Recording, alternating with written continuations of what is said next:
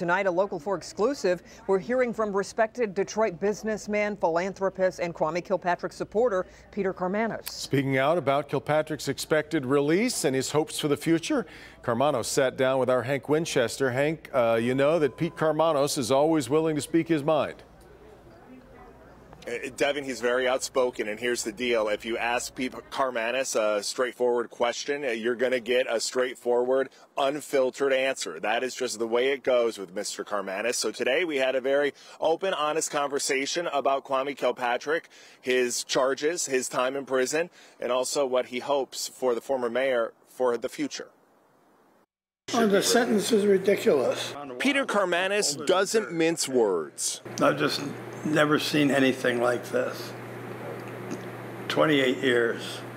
Guy's got a couple boys he hasn't seen for a long time. Karmanos happy to learn that Kilpatrick will soon be free. When I see an injustice like that, I'll keep after it. Karmanos has been a longtime supporter of Kilpatrick, although he says he never met with President Trump or spoke with the president about Kwame Kilpatrick. He did, though, help those that were leading the Kilpatrick charge for freedom.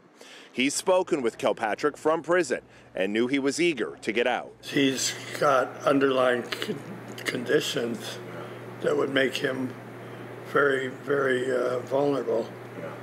All right? And so I think he's naturally worried about that. As for the federal case against Kwame Kilpatrick, do you feel like he was guilty of those crimes? What? I don't know. They're the kind of crimes that, you know, what did he do? But federal investigators today referred to the former mayor as a notorious criminal. Karmanos says the time never fit the crime. The focus, he says, should now be on Kilpatrick's future, his life after prison. I'd like to see him get his life straightened out, and whatever he decides to do, he would be really good at it. He's a very talented, very intelligent man.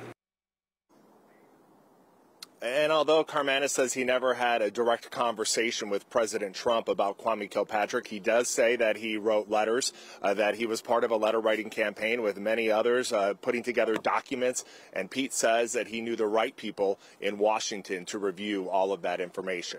So while he was not leading the charge, he's obviously instrumental in helping Kwame Kilpatrick get it to this point today. We're live here tonight. Hank Winchester, back to you. All right, Hank.